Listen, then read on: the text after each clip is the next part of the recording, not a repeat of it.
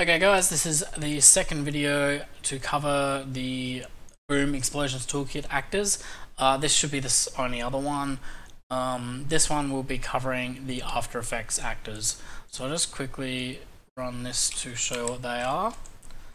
So when I explode this toxic barrel here, you see this smoke and we've got a sound, some damage happening, and a post-processing. So that's what basically the After Effect actors control.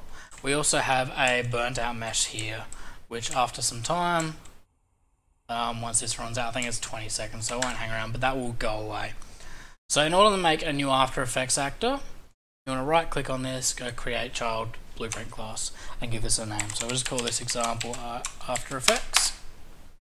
And same deal with the explosion actor, open it up, close it, and then open it again, and you just get the settings.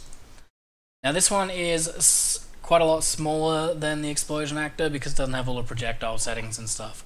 But it's important to remember this actually is attached to the explosion actors.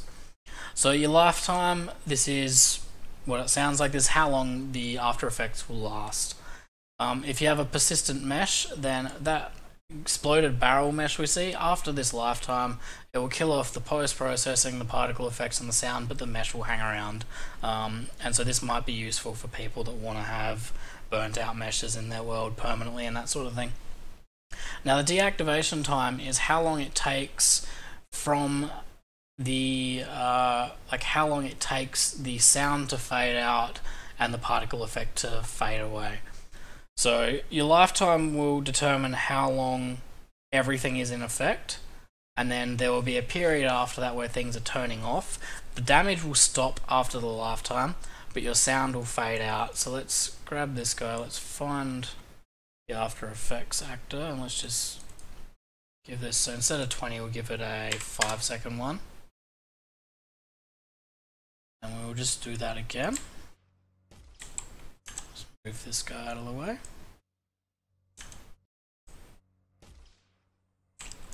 And so 1, 2, 3, 4, 5. Now the damage stops, sound starts to fade away, particles fade away, and the post-processing will come off as the actor goes away. So that's what that does.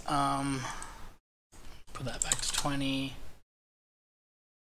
Now, what else do we have? So we've got the height offset, that's the same as the explosion actor, just gives it an offset so that if you wanted it to spawn at a different place on this mesh, then you can. And inherit rotation, this is really important for physics actors, so if this barrel can be pushed around, you want to make sure this is on because otherwise it's going to spawn with the new mesh just straight up and down. So if you have inherit rotation, it will take the rotation of this actor when it spawns this one and apply that. Actor tick is not my settings, that's something with the Unreal Engine I can't hide. So we've got the option to make it cause damage, set a damage radius, set how much damage it receives and how gives off and how often, and also the damage type. So you could set it up to use a gas cloud and that sort of thing. And then finally the sound and visuals of it all. So we've got the mesh, if you want to use one, you just leave this clear if you don't want one. Whether you want the mesh to be a physics object or not, so you can push it around, and if it is a physics object, how much it weighs. That will determine how easy it is for the player to push it around. If you want to use a particle effect, you'd set that up in here, and you set the scale of the particle effect. Now I've given it the option to scale up particle effects, and that's because by default, so if we leave this at 10 and we don't scale it, give me a second to minimize that one. So if we do this without the scaling, straight away it's there and it looks a little bit odd. So what we do is we give it the option to scale up, and then over a very short period of time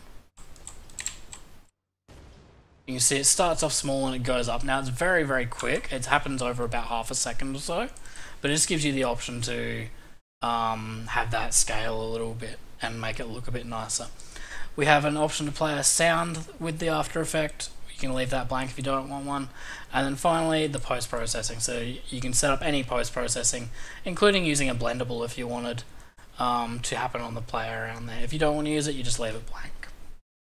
And that's it guys, so that's the After Effects actor.